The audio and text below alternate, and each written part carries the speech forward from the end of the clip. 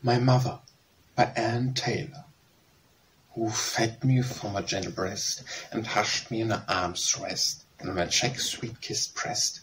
My mother, when sleep forsook my open eye, who was it sung sweet hushaby by, and rocked me when I should not cry. My mother, who sat and watched my infant head, and sleeping on my cradle bed, and tears of sweet affection shed. My mother, when pain and sickness made me cry, who gazed upon my heavy eye, and wept for fear what I should die.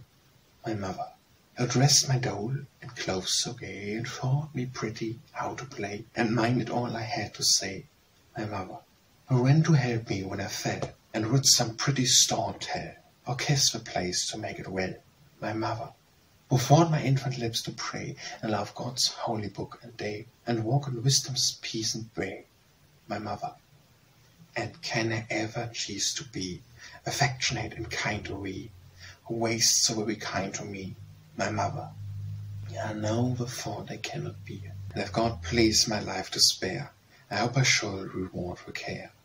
My mother, when thou art feeble, old and grey, a healthy arm should be thy stay, and I will soothe the pains away.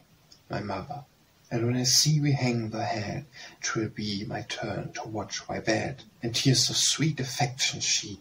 My mother, for God, who lives above the skies, will look with Flanagan's in his eyes, if I should ever dare despise. My mother, for could our Father in the skies look down with pleasant or loving eyes, if ever I could dare despise. My mother.